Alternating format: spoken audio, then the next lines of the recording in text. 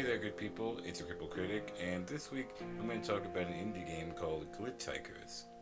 So Glitchhikers is a strange sort of driving game about driving alone at night and having deep philosophical conversations with strangers you pick up on the side of the road. The game was made by a small development team in Canada and published by a company called Silverstring Media. The lead writer and designer is a guy named Lucas J.W. Johnson. He was said to be inspired by driving alone at night on the freeway and just the introspective thoughts that came with that experience. Now, Glitchhikers has a really unique atmosphere, and you can probably tell right off the bat that it was inspired by David Lynch's sort of dreamy-like dialogue. But I also want to point out some of the similarities it has to a podcast called Welcome to Night Vale. Now, if you're not familiar with it, it's this surreal sort of podcast set in a mysterious desert town that's narrated through a community radio station host who kind of talks about out of the ordinary events in the town. I honestly couldn't find any definitive evidence online that said that the game was inspired by Welcome to Night Vale, but the game just had a really similar feel, and with the style of the DJ's voice and everything, I just feel like I had to bring it up. Not to mention, whenever I try to describe to people the style of Welcome to Night Vale, all I can think of is Glitchhikers. So if you're a fan of Welcome to Night Vale, definitely try this game out, and vice versa. Anyway, Glitchhikers is on PC only, and has extremely simple gameplay and controls. You use the keyboard. To change lanes, you press A or D. You press W and S to change your speed. And you press Q and E to look left and right. Most importantly though, you'll be using the mouse to click on dialogue options every time you get a new hitchhiker. The dialogue choices are kind of timed, and if you don't click them soon enough, they'll just pick a random answer for you, something you should probably be aware of. I should probably say that I personally use a third-party program that lets me customize and remap keyboard keys and the mouse buttons to this controller that I had plugged up to the PC, and because of that, I had a really easy time playing the game. But technically, Glitchhikers didn't really give you an option to customize any of the controls on its own, something I really do think it needed. On the surface, it does seem like it has limited controls, but I can tell you that most of the interactivity is completely optional.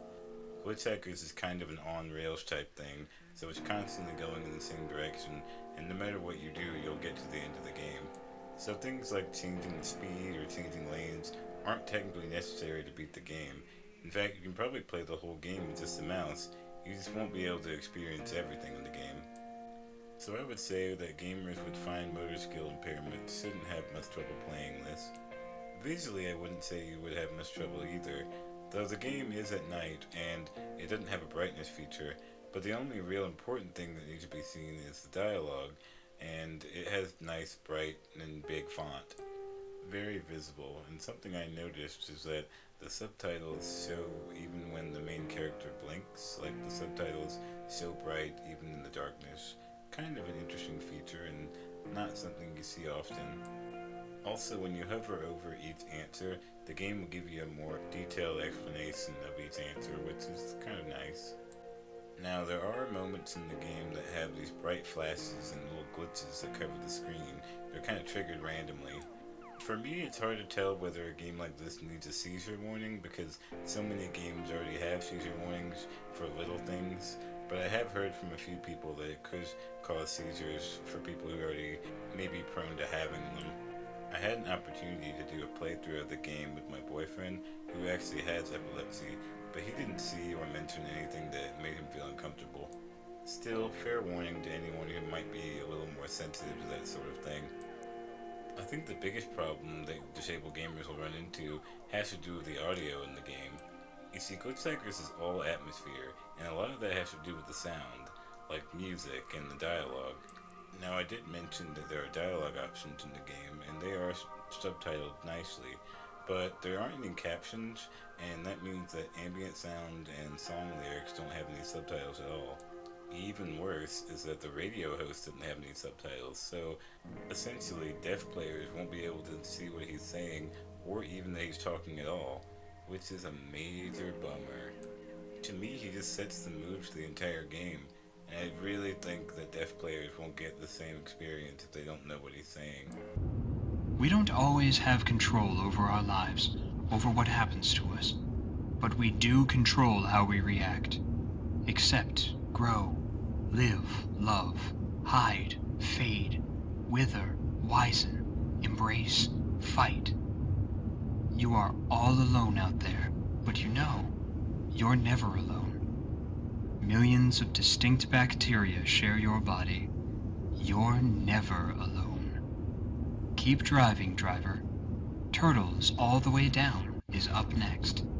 Still, technically, I think you can really play the game without hearing any of that or seeing the dialogue. I just think you won't have as good experience is all. Overall, though, this game is really cool. Bizarre and creepy at times, but also strangely calming.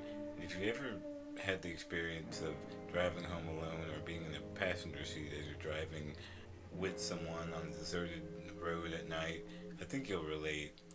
It's also really short. You can finish the game in under 20 minutes, but there's actually a lot of replay value. On each different playthrough, you'll have different hitchhikers that'll show up and new dialogue. I really just have the one gripe about not having captions option, but I mean that is understandable for such a small independent team.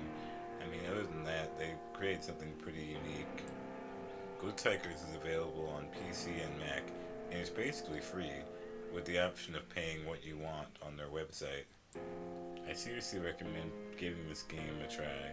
It's definitely worth your while. Anyway guys, thanks for watching, and I'll see you later.